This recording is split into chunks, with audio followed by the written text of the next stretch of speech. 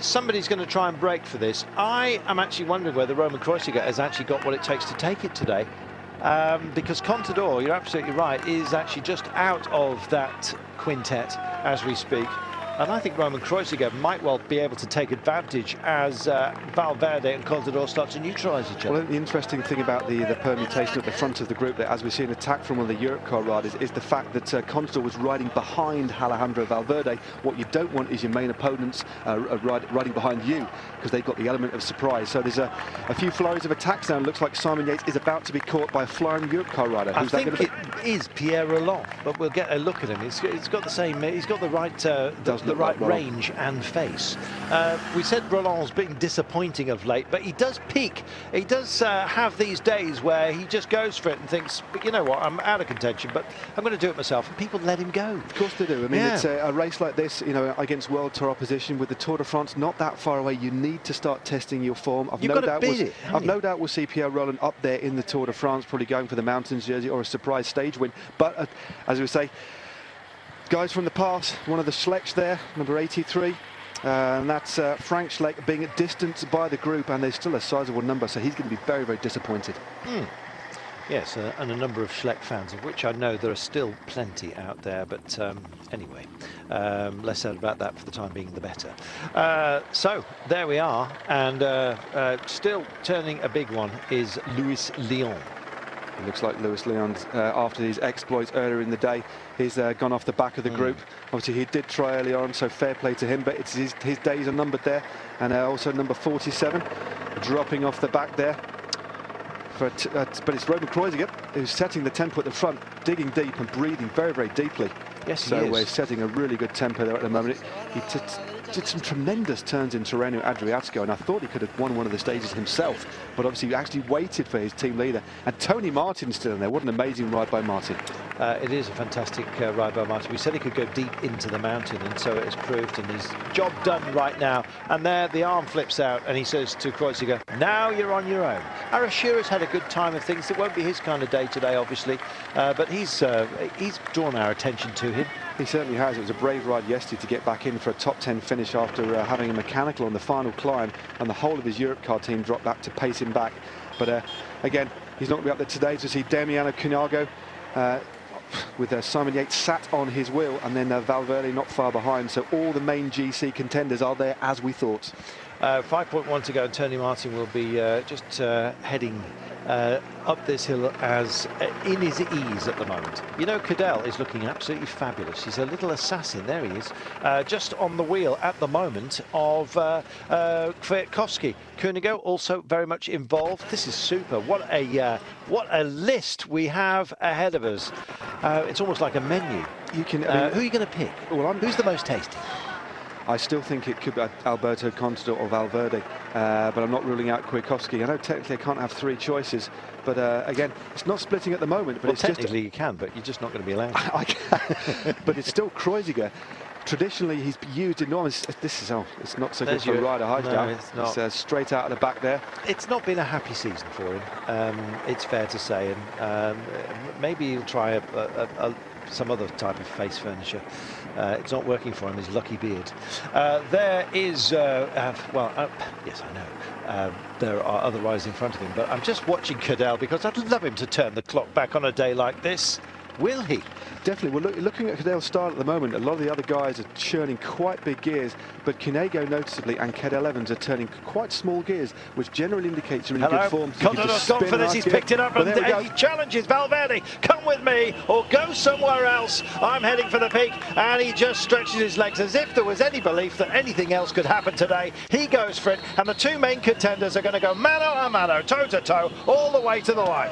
It was Valverde who was straight on the wheel of Contador, who slows immediately, looks over his shoulder. I've no doubt we see another couple of explosive efforts for him, but absolutely tore that group asunder.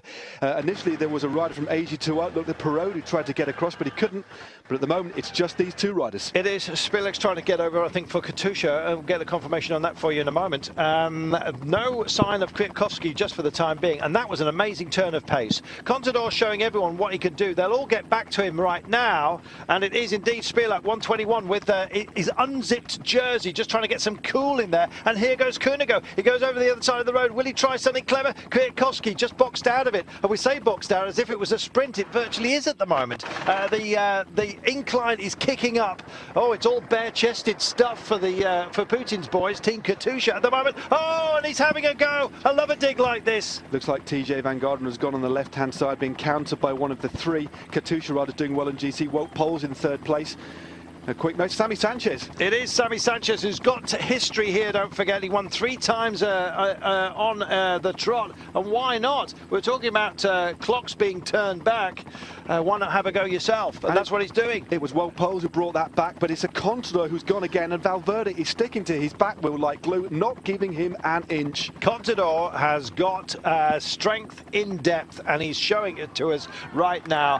Wout Poels trying to stay with him for Pharma-Quick-Step. I think he's the man with the energy, not Michael Kwiatkowski today, and he just sails by them. And Contador has a look. That cheeky thing that he does is just look and stare in. And AG2 a la Mondial, Jean-Christophe Perrault, is he going to join the fun? Of course he is. It's interesting to see Perrault try and bring back Wout Poels. That's a very unusual move. He's actually just towing back all the GC contenders. He would have been best off just sitting back and launching one, but Poels looking very, very good, turning a nice low gear, and the group is absolutely being ripped to shreds. This is Contador about to launch himself yet again. He goes over, does he? Find some space in the road. He's looking deep into the eyes of everybody, and Francis Seger also decide that maybe Thibaut Pinot can deliver something. Maybe one day, perhaps. Is this it? Definitely, that looks like definitely the style of Thibaut Pinot. 13th overall at 56 seconds. That was quite a good attack, but again, Wout Poels is straight on it, and so is Sanchez. Sammy Sanchez still there. Contador still out of the saddle. TJ still there as well, looking back for Cadel Evans, who's still trying to get back on here. Oh, and they've gone again. There we go. Well, they can change the pace, but significantly, the difference between these two guys and the rest is they can sustain it. They can manage the situation, and that's what we've got right now. They dare not let this come down to a sprint, incidentally. Definitely not. They want to split this up as best they can, and Contador is super aggressive. It's almost like he's toying with his opponents, backing off and then hitting them hard, backing off and then hitting them again. There's only so much of that kind of damage you can take. It's like being in a ring with a heavyweight, smacking you, and gradually guys are going out the back here, but Michael Nieve is struggling there. TJ Van Garderen is also there. It looks like we've got a couple of riders. But Geesink is there, but the riders are under the really under the cosh now from Alberto Contador. Yeah, Kwiatkowski's really suffering, and Damiano Kunigo picks it up tight in on the inside, grinding it as best he possibly can. And Jean-Christophe Perrault in the brown and white of AG2 are not them out either. Spilak, he is there, and indeed Cadel is still very much part of proceedings with 2 wingmen as well. And in fact, it's Pinot who's just trying to latch on at the moment to Simon Spilak, who picks it up. Spilak with his jersey completely unzipped, showing you how warm it is, has got Thibaut Pinot for company. So a very good attack from Spilak, 23rd overall at 58 seconds. So he is a danger, and it's Wout Poels and Jean-Christophe Perrault who have formed a little quartet now. And it's just easing up. The gradients are disappearing, and I think the long game is going to get played here by Valverde and Contador. This suits Contador to have some of these other guys help themselves today, because he'll stay in that leader's jersey, provided he marks out Valverde. But it looks like Contador's going in. He sensed a little bit of danger, but that is a lovely little opportunity for him to go again. A little bit of a carrot has been dangled, but Valverde hasn't given him an inch. He hasn't given him an inch. The gradient is actually easing here, would you believe? And they relay back on, the pair of them, to those who are just further up the road ever so slightly. Kunigo, I think, feels that he can win this today.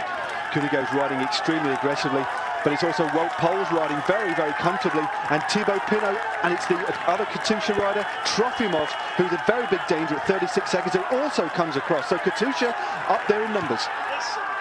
Listen to that crowd, it's absolutely fantastic, and how animated are the riders themselves. Contador still wants to get something out of today, and he does not want this to drift away from him. And Wout Poels decides to kick as well. Finds a little bit of space where there appear to be none available. The crowd doing their job and just getting out of his way, and Jean-Christophe Perrault comes back to them as well. This is proper marking duties going on right now by Contador against Valverde. I think the sprint is going to come from the men in front, because they're going to suddenly be going downhill here. They are. It's only 3 kilometres to go now, and it's Wout Poels driving over The gradient now does flatten a bit. It's easier to get a bit of momentum. Will he get some assistance? But it's Contador now driving 5 riders back across that gap. He doesn't want to give anybody any tarmac whatsoever, and he's closing that gap on his own, and it's Valverde on his wheel. It is Valverde on his wheel. Valverde probably the quicker of the two men when it comes to the sprint, but there's some quality up here and some very fast men as well. Wout Poels is not hanging about.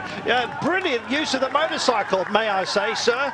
Did a great job. Just got a little bit of respite and then just almost followed the draft as well. And it looks like Kunigo has also gone, has he? Let's have a look. Wout Poels is there, and it is Spilak that comes across to him for Team Katusha as well. Unzipped as he is. Free ride at the moment for Yuri Trofimov, who just hangs onto the wheel of Contador and Valverde. Wout Poels is doing a great one. Wout Poels is absolutely on fire today. He's also been given free reins because Kwiat is back further down the hill. But look at Wout Poels, got an absolute fantastic rhythm going. He did put it on the big ring, using the gradient to his advantage. A great time trialist, a fantastic rouleur, and climbing exceptionally well today. Has opened up a bit of a gap, and Trofimov is struggling to close it. Yeah, he is struggling to close it. I think some others may struggle to actually stay with him. 2.4 to go. He's going to get the easement of the gradient quickest of all. And Thibaut Pinot has suddenly realised what the danger is and decides that he better just engage, go as quickly as he possibly can. Looks like Evans and his teammates are out of it for BMC. And Wout Poels now has to settle himself into time trial mode here. There was another rider, Mikel Landa from Astana, who was in the mix there, helping shut down the gap. But now it's all about Wout Poels getting into a good time trial position and actually driving himself clear here. Takes a shoulder.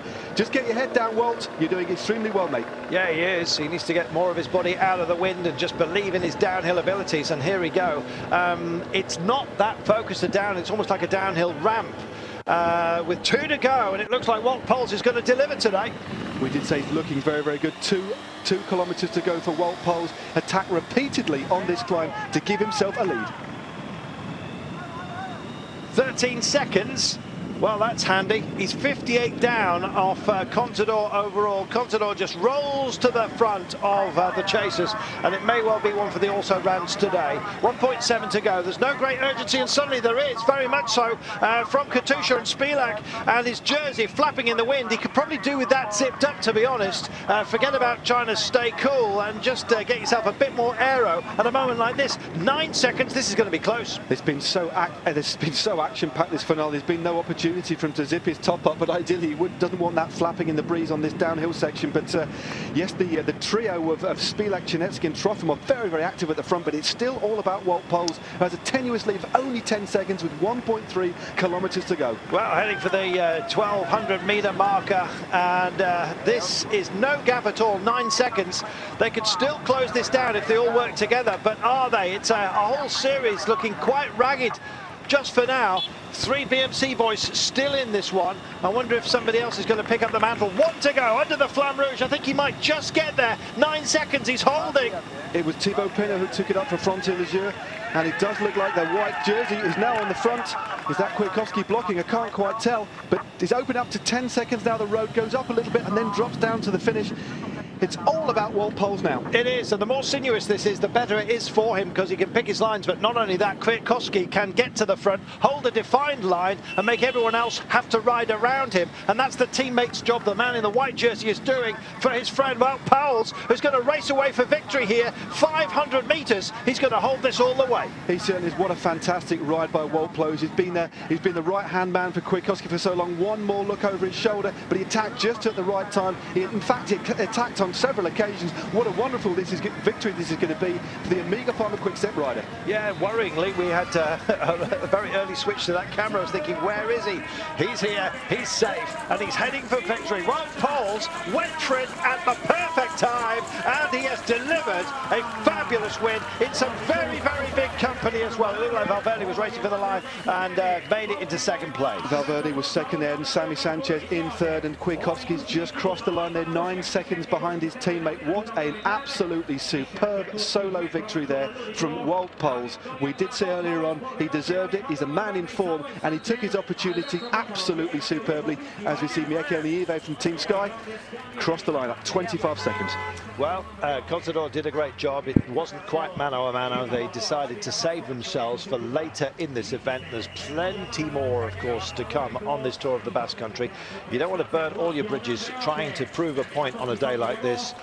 Don't forget, Contador wears the leader's jersey and indeed will probably possibly carry that all the way. Valverde just trying to get some seconds. It may well have been 1 or 2, but the margin of lead for Contador is still manageable as far as he's concerned, and he's saving his resources for later on. One man who just went for it today, Wout Poels, and what a delivery that was. Plan A delivered beautifully. I mean, he looked after Kwiatkowski all day long, was setting a rhythm himself, but then obviously was feeling that good. I mean, it wasn't just an opportunist move. He was riding extremely strongly, and the riders just couldn't go with him. He attacked and he attacked, and I think on the third or fourth attack, he attacked, sat down, spinning a low gear, put it onto the big ring, used the gradient to his advantage, and powered away to an absolutely superb solo victory, but well deserved. I've seen him ride earlier in the year purely at the service of his teammate, but what a